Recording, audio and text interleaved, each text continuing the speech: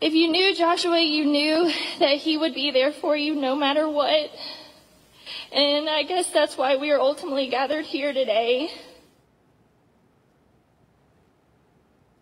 The widow of fallen Charlotte officer Joshua Eyer filled with emotion at her husband's memorial service as hundreds of officers from across the country filled the streets with procession in his honor. Officer Eyer was one of 4 killed in Monday's shootout with a suspect at an East Charlotte home.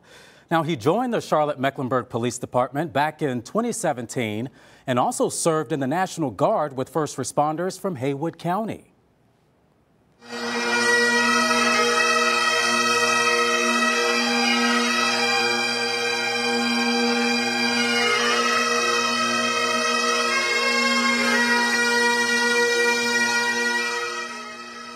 Just emotional, as you can see. Hundreds filled First Baptist Church in Uptown Charlotte to honor Officer Eyer.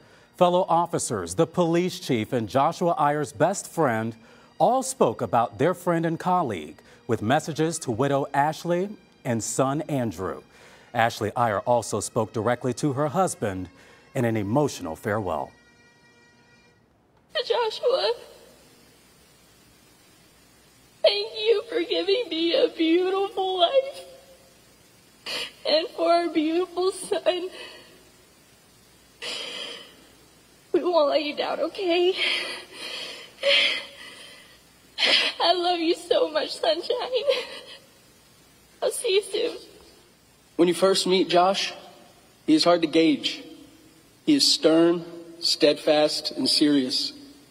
It's not until you talk about music, comic books, working out, or his family that you get the chance to experience one of the most amazing souls this planet has to offer.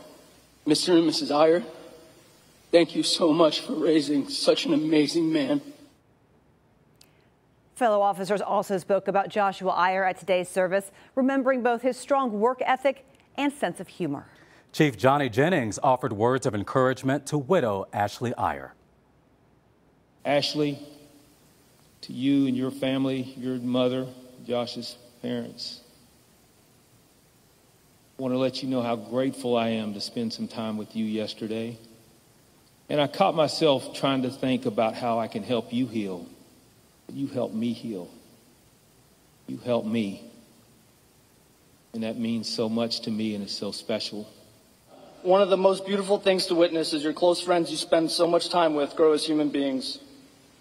The pride and glow in his eyes when speaking about Ashley and Andrew make you see your friends in a different light. One that not everyone else may get to see. After the service, Officer Eyer's body was taken to a Charlotte cemetery for interment. As News 13's Kimberly King shows us, the procession included officers from here in western North Carolina.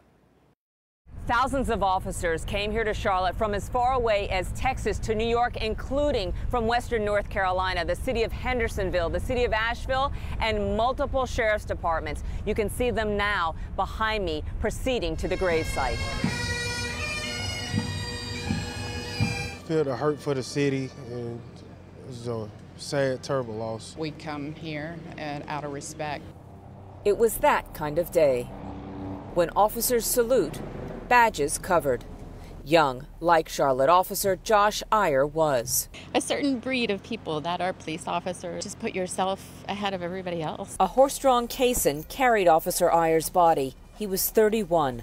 Behind it, a riderless horse. Asheville police officers and lieutenants coming to represent. We never get used to this, unfortunately. This is a very sad time.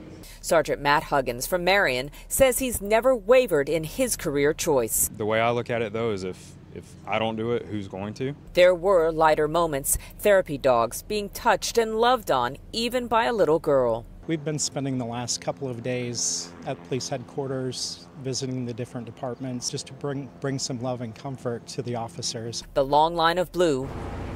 Charlotte residents turned out with flags. And they went to work in the morning and they never came home. Derek Strother taking pictures, thinking of Officer Eyer's 3-year-old son. I'm praying for you. They want Officer Eyer's family to know this is a family, and for his wife and for his 3-year-old son to grow up knowing that his father was a hero. Reporting from Charlotte, Kimberly King, News 13.